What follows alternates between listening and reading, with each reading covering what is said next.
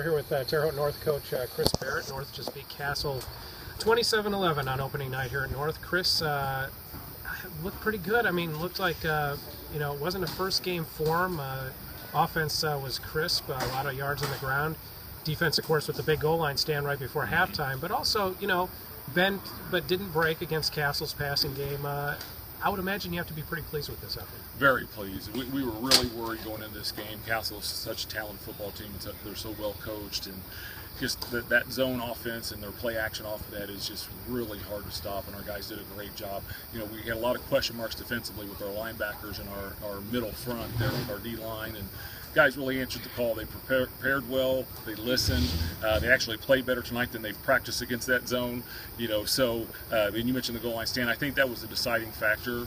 When you have two teams that are evenly matched like that, and you can create some momentum going into halftime, have a little bit more enthusiasm, and then get the ball coming out, I think that was huge. Yeah, that goal line stand kind of, for lack of a better way to put it, kind of tested the manhood of your defense a little bit. They worked the clock down. You kind of think maybe they're going to, try the field goal down 10-3 at that point, but they decided to go for it, which, and your defense rose to the challenge. Just obviously that had to be huge momentum at halftime, and then your offense turned it around and made it into a 17-3 lead at just after halftime. That was a big change. Well, we've got a defensive motto, ground to stand on. It doesn't matter where we are on the field. If we have ground to stand on, they haven't punched that in, we play 100% with great effort, great enthusiasm.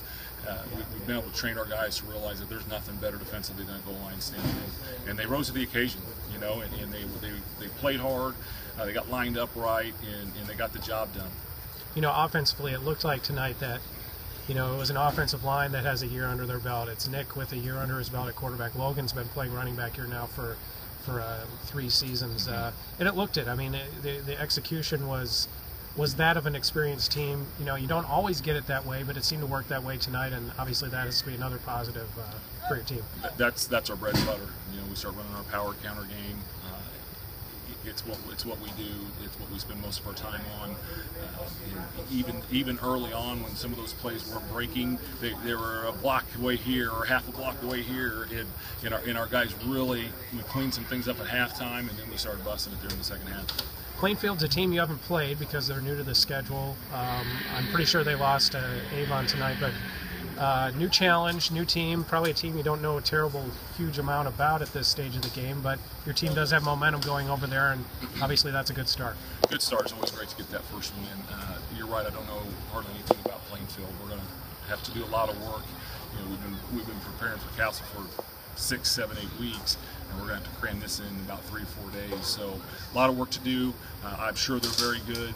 I'm sure they're well coached. They've got great facilities. They've got everything in place to create a great program, and we're going over there. So that adds a little bit more on our plate. All right, Chris, I appreciate it. Thanks a lot.